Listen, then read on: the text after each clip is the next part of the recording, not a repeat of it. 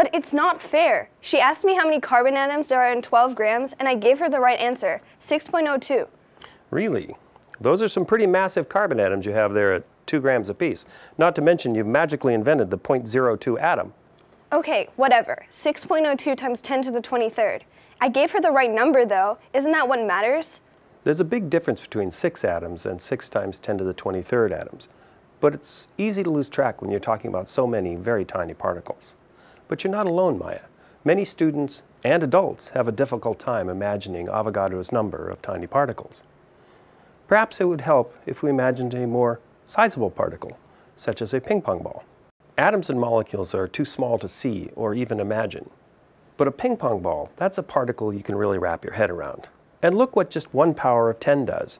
Here are 6 ping pong balls, or 6 times 10 to the first, or 60 ping pong balls here. Wow. Now imagine 6 times 10 squared, or 600, or 6 times 10 cubed, 6,000, 60,000. Is that a lot of ping pong balls? Definitely. That's a lot. What would you consider a lot of ping pong balls? Maybe the amount of ping pong balls to fill this entire classroom. That would be a lot of ping pong balls. I don't know how many, but it must be tons. What a great idea, Maya, but let's get some help. So your task is to estimate the number of ping pong balls required to fill your classroom. Oh no, we don't need one of those. We want to estimate an order of magnitude, a power of 10. Oh, you mean a ballpark number? That's right, an estimate. So your task is to estimate the number of ping pong balls required to fill your classroom. Now your classroom may not be the same size as our classroom, but I'll bet if we work on an order of magnitude that we'll come up with the same number.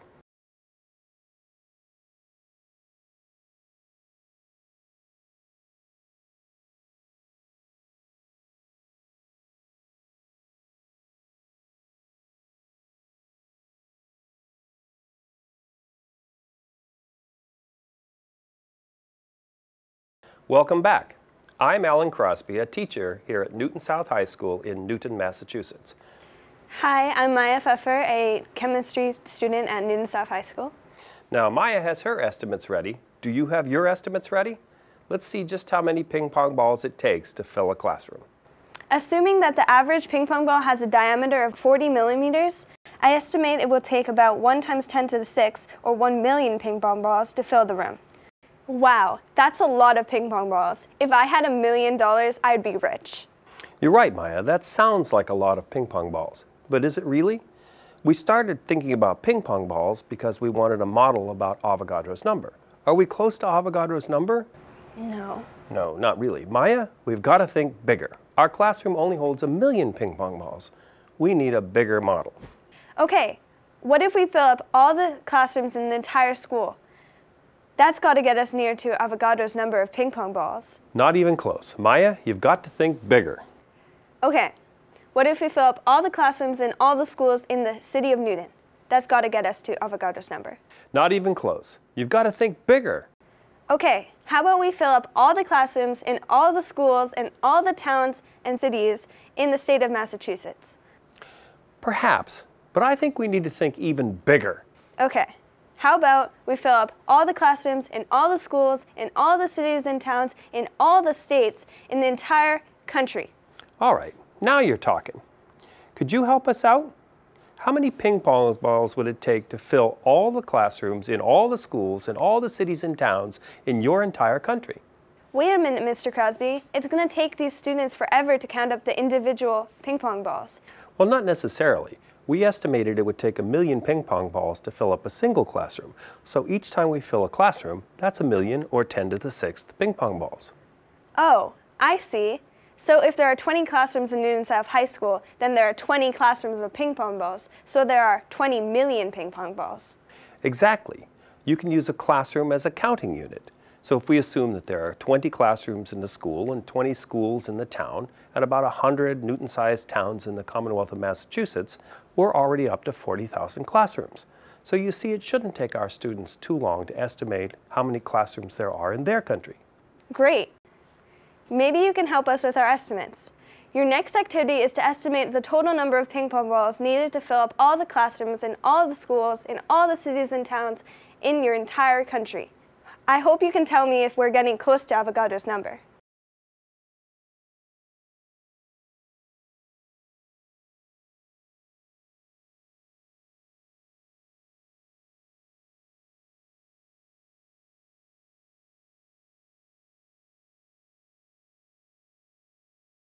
All right, our students are back with their estimates of how many ping pong balls it will take to fill all of the classrooms in all of the schools in all of their cities and towns in their entire country.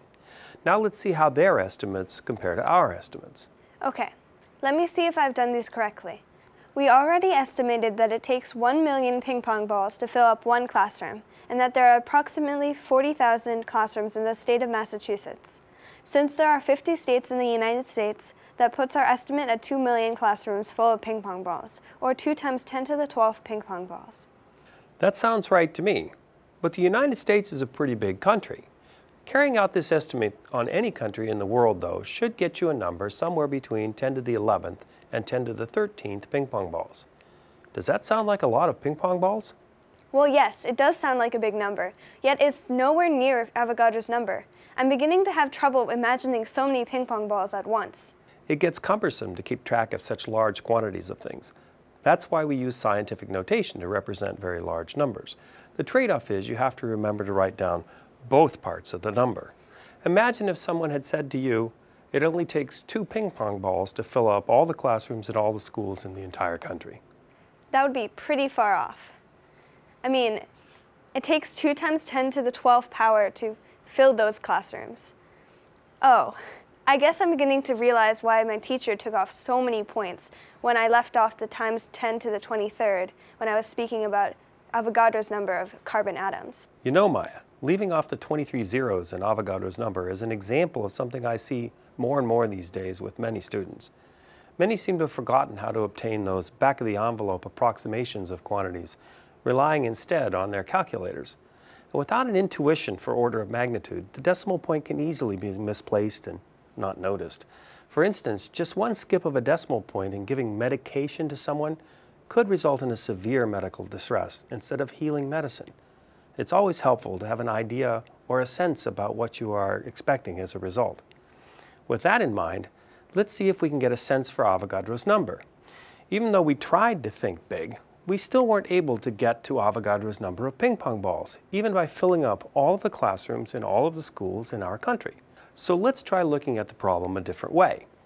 Imagine that we start with Avogadro's number of ping pong balls. Let them spill all over the Earth. Would they cover the Earth? 1 layer deep? Multiple layers deep? Or would they cover Mount Everest? Imagine that, a sea full of ping pong balls. But that would be a tough estimate. Where would we start? Well, let's see if the students can help us out. Can you estimate how deep the layer of ping pong balls would be if Avogadro's number of ping pong balls was covering the surface of the Earth? For this estimate, it might help to imagine the ping pong balls as being cubes so that you can calculate the volume of a single layer. It would also be helpful to know that the Earth has an average radius of about 6,400 kilometers, and the surface area of the Earth is roughly 5 times 10 to the 14th meters squared. Remember, we're still using estimates, orders of magnitude. Let's see if we can reach the summit of Mount Everest.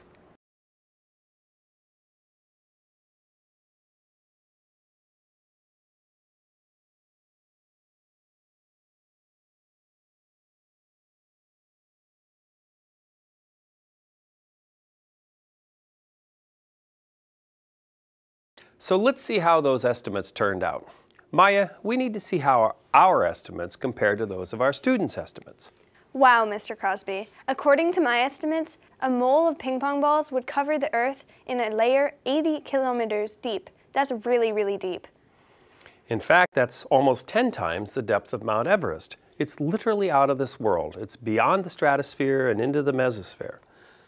So a mole of ping pong balls is a very, very large volume indeed. But in my class, we also learned that 18 milliliters of water contains a mole.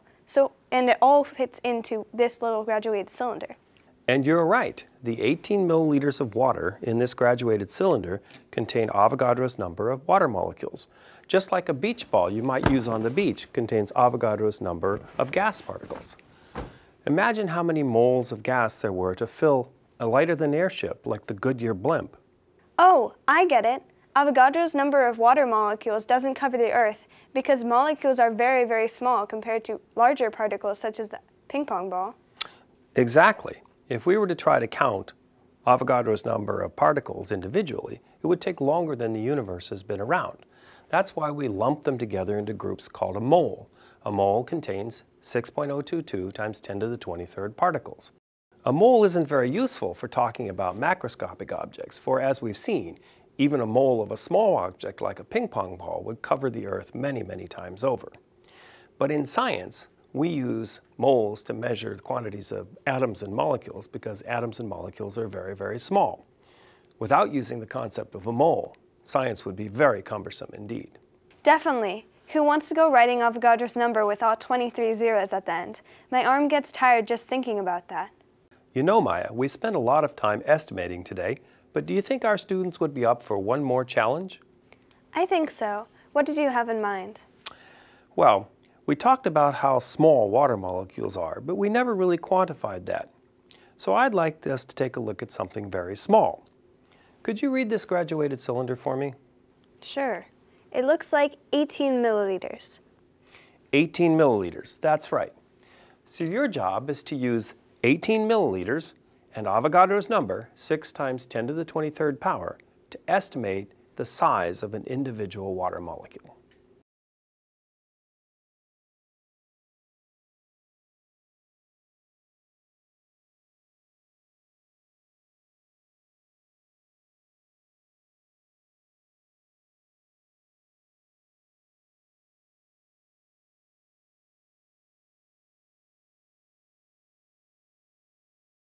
All right, Maya, let's see how our estimates compared to the estimates of our students.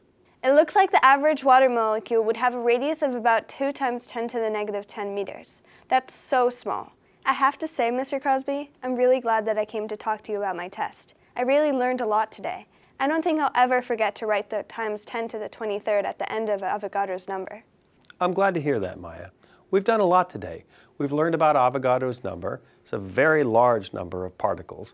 And the reason it's so large is because atoms and molecules are so very, very small.